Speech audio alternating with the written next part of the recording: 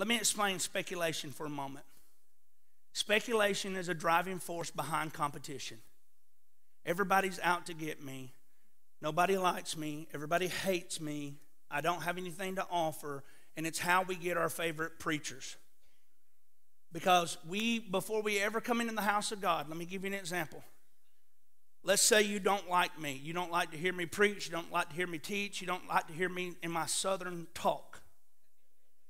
You don't like my Alabamanese. I'm truly southern. If my voice doesn't give it away, eating cornbread will. Say you don't like me. And so before you ever come to the service, let's just say, for example, Summit can announce, hey, Ryan's preaching this Sunday.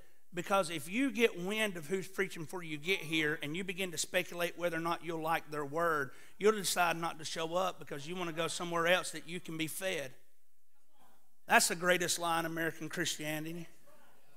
I've never seen a shepherd yet lead a sheep to a green pasture and a pure water, bend down, cup the water, and put it up to the lamb's mouth, or take the grass and put it in the mouth. All I saw a shepherd do was lead them to the grass and the water, and the sheep did the rest of it.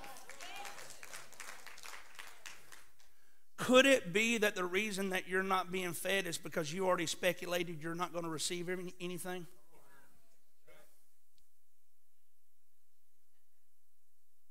So you're already determining what sound you will adhere to because now you are the definition of the kingdom.